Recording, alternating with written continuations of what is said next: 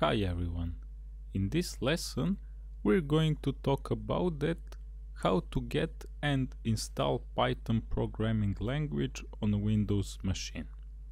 First, let's go to the website python.org and let's go to download section. You can pick and install version 3.6 or version 2.7.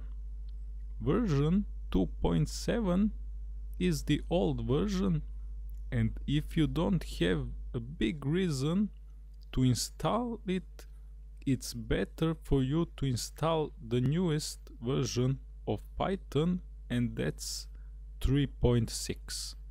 Python 2.7 will not be updated anymore, and it will be maintained until April 2020.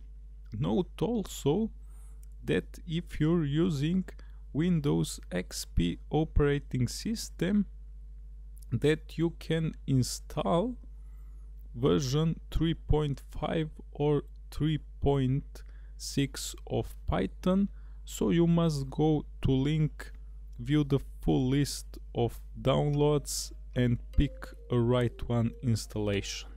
It might be version 3.4.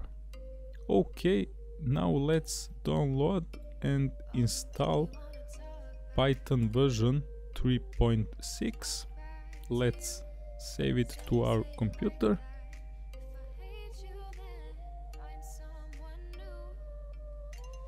Okay, Python has been saved, and now we'll start installation.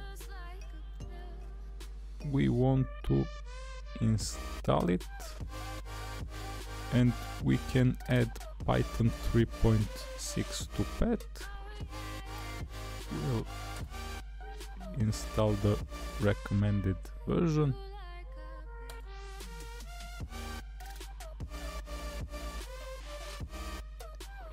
And now installation process is going on.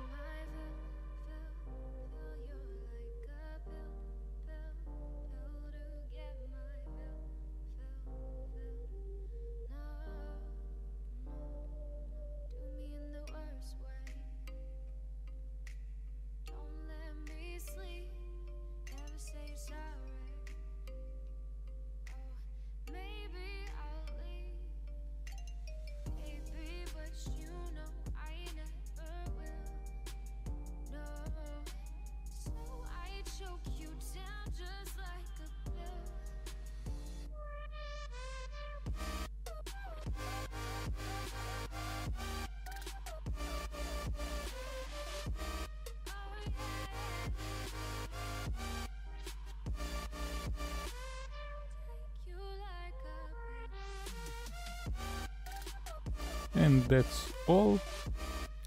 Python programming language is being installed on our Windows machine. That's all in this video. Thanks for watching. Happy coding.